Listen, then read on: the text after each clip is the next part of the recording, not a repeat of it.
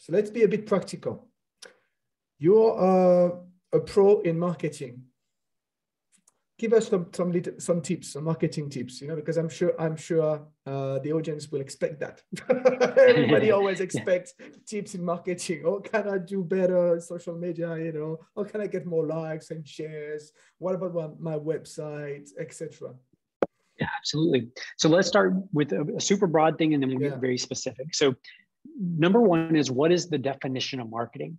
And this is where, Lauren, I think so many people mess up. They assume that marketing and advertising are the same thing, that marketing and advertising is the same thing, and they're not. Advertising is merely a piece or a component of marketing. And so there's a lot of great definitions of marketing. The one we love to use is this: marketing is your ability to attract and to keep a customer, to attract and to keep a customer. So the attraction side is often the advertising side. The keeping side is where I believe most people completely screw up and most people completely ignore. So if I were to survey everyone listening and say, what percentage of your marketing budget goes to attracting people and what percentage of your marketing budget goes to keeping? And when I say the word keeping, what I mean is, how do we take existing customers, existing clients, and turn them into evangelists for our brand? Yeah. How do we do that? And when I survey people and ask that question, usually 95+% of the budget goes to attracting new people, and 5% or less goes to keeping. And this is what I would say is that we live in a world, Lauren, where every single person, just about on the entire planet, has this little device that they carry in their purse or their pocket or their backpack or wherever it may be, called a smartphone. Yeah. And on this smartphone, literally within seconds, they have the ability to broadcast their beliefs about our products, our services, our company to the world, right? So they can put it on social media, they can email their friends, they can text their friends, they can reach a lot of people.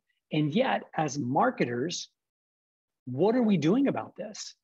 What are we doing to convert existing customers, existing clients into evangelists who love us so much, who love our products and services so much that they're willing to go out and share positive messages about our products and services?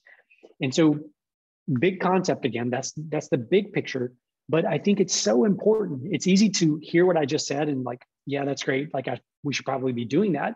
But I would challenge those listening to spend some time reflecting on your marketing budget.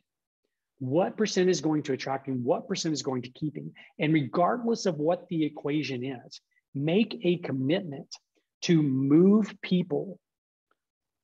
some of your budget from attracting to keeping. Now, it's the difference between the short-term gain and the long-term gain, right? When you create evangelists, it's not a short-term gain.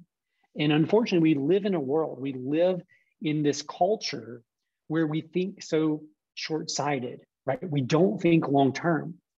But if your goal is to build a business that's going to be here for the long run, that's going to be here in the long term, we have to shift our thinking, at least part of it, to what are we doing to keep and convert these people into evangelists for our company?